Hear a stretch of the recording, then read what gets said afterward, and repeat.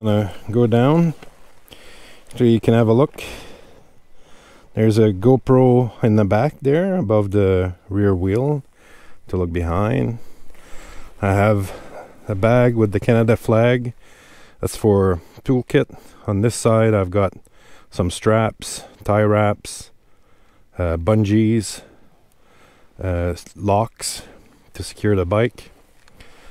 And on the back you can see some small Givi bags that have the puncture kit on the Givi that's right above the tail light, and more straps, first aid kit on the right hand side.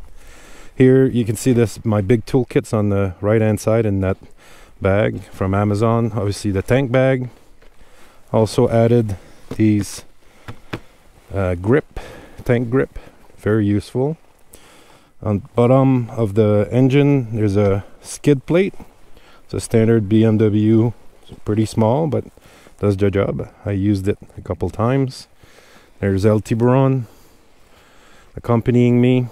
The other changes, this guard for the headlight for big rocks. It's a bit of a pain to clean it. You have to remove a bolt on the side and then flip it up. There's Pikachu hiding. This is an add-on, really cool, to buffet the wind, move the wind away so that I don't get buffering. This system really slick for the phone, called SP Connect, like this, and all you do is, and it's very secure. I have the GoPro